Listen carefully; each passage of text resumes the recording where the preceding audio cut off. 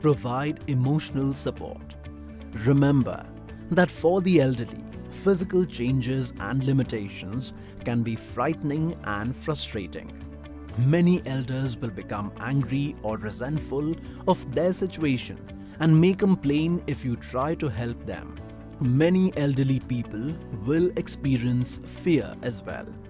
The elder may begin to be afraid of falling and injuring himself. Similarly, elders frequently fear that losing some of their mobility means losing their independence. They are afraid of losing their mobility because it means giving up a part of themselves and is a sign that they are growing old. Be sympathetic and supportive as a caregiver.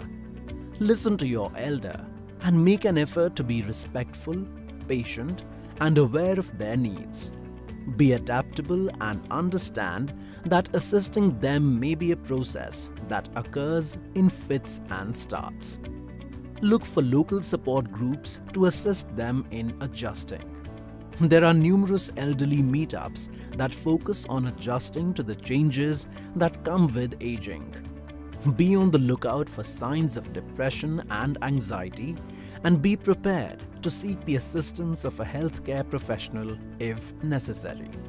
To help counteract the possibility of loneliness and isolation, you may want to help your elder find ways to be more social, such as hiring a senior companion or teaching them how to use technology to connect with long-distance family.